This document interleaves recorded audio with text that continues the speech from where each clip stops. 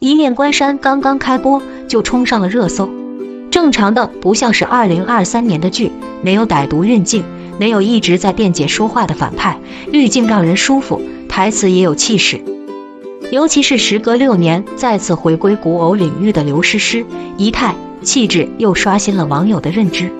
尤其是开篇的雪景，可以说雪景不是刘诗诗的舒适区，而是她的统治区。步步惊心，破碎又坚毅大的雪中红梅，女医明妃传，或见滑雪地地树枝的风花雪月，风中奇缘，深月撑伞。一念关山的上线刷新了猕猴桃单日播放的数据。只是在网友诸多的赞美中，我只感觉虽然在赞美刘诗诗，可句句在点白鹿，缺了导演审美的舞蹈。长月烬明有一段剧情是这样的：澹台烬乘船返回故土的路上，顺手还胁迫黎苏苏一起。只是在叛徒的帮助下，黎苏苏还是侥幸逃脱。原本是想混在舞女的队伍里，可来了兴致的澹台烬点名要求跳舞。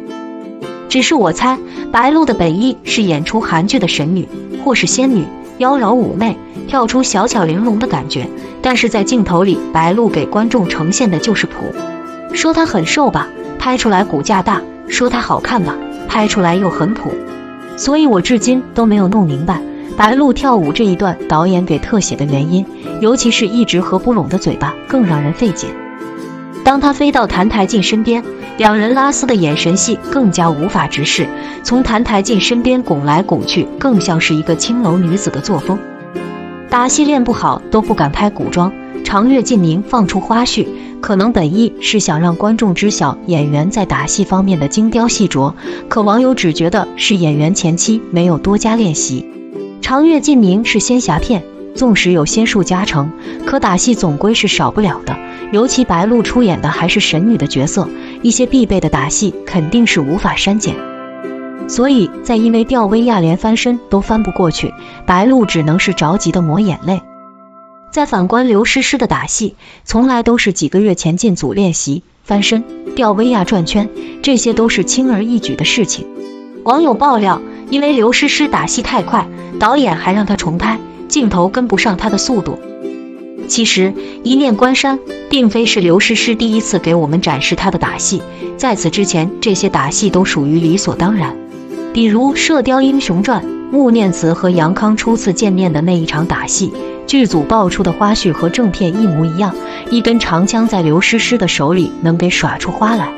今年白鹿一口气播出了3部剧，除了现偶剧《以爱为营》被网友吐槽照片以及土味十足，长月烬明和宁安如梦也没有好到哪儿去。因为周生如故一直对白鹿的演技抱有很高的滤镜，可现如今白鹿的作品有点让人审美疲劳，尤其是哭戏上有点格式化，伤心崩溃都是张大嘴哭。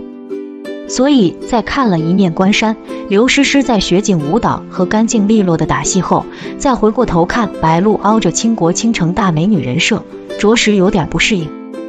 当然，白鹿属于影视圈为数不多的演技还在线的女演员，只是还是希望白鹿能够抛去倾国倾城大美女人设，用心钻研一些适合自己的作品。